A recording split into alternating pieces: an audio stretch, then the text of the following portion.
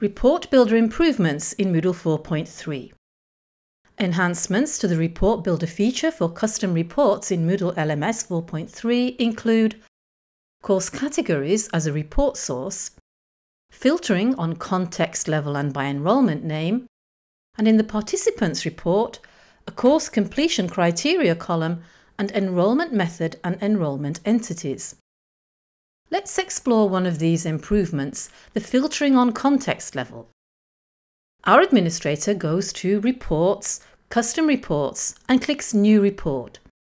She wants to identify file storage by courses, so she selects Files as a report source, unticks the defaults, and then from File she adds file name and file size, and then from Context adds Context Parent. She renames the parent column to Course and selects Count as the aggregation for files, and to get the total size of the course files, she selects Sum. From Conditions context level, she selects is equal to activity module.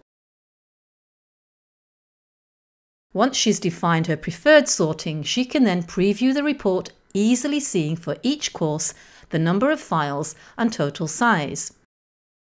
And in a similar way, our administrator can run a report on file storage by user, this time with the context name user and the condition context level is equal to user.